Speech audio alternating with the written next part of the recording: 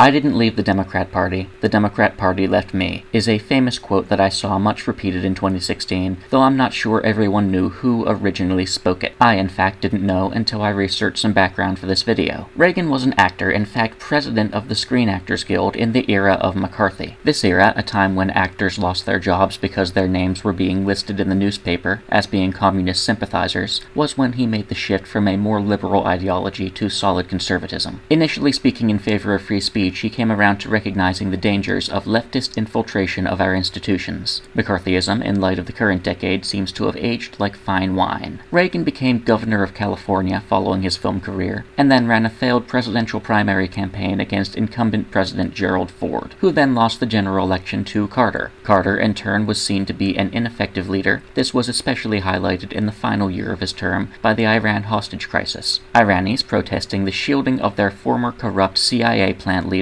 by the U.S. from prosecution in his home country, raided and overran the U.S. embassy in their nation. The staff there were held hostage for over a year. All that year, daily news updates informed the TV-watching population of the situation. With the length of time the hostages were there, and with the failed rescue attempt in April being broadcast, Carter's approval sunk. Reagan won an easy election, and his reputation among the Iranis preceded him. A negotiation deal was signed on January 19th, and the hostages were flown home on January 20th, the same day as Reagan's inauguration. The president would take a similar no-nonsense approach with communists, foreign leaders, and domestic strikers. Fun trivia: Gaddafi of Libya, Muammar Gaddafi, who I made videos about on this channel, that same Gaddafi, who was overthrown by Clinton and Obama, had his Air Force base in Tripoli destroyed by Ronald Reagan's U.S. military after he funded a bombing in Europe. I do credit Reagan with bringing the Soviet Union to its knees. He recognized that the opposing geopolitical pole to the United States was already spending heavily on military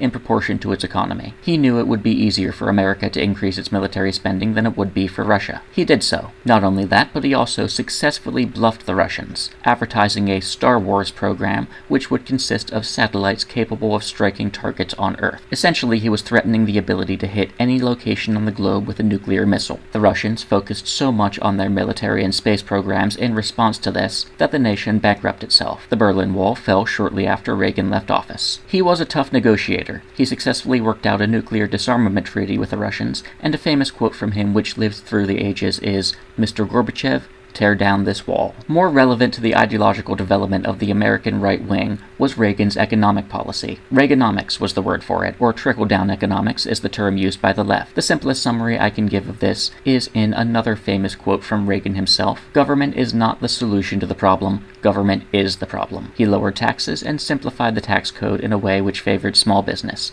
which in turn raised the average income of workers and stimulated spending. The people who dispute this are the same people who in 2016 wanted to double the federal minimum wage and in 2020 wanted the government to pay off billions of dollars in student loan debt. These people say that greedy corporate bosses simply keep the profits whenever there is an increase in profits and fail to invest the wealth back into their business or their employees. Large numbers of people who lived through the 80s will swear by the success of Reagan's economic policy, and I believe them.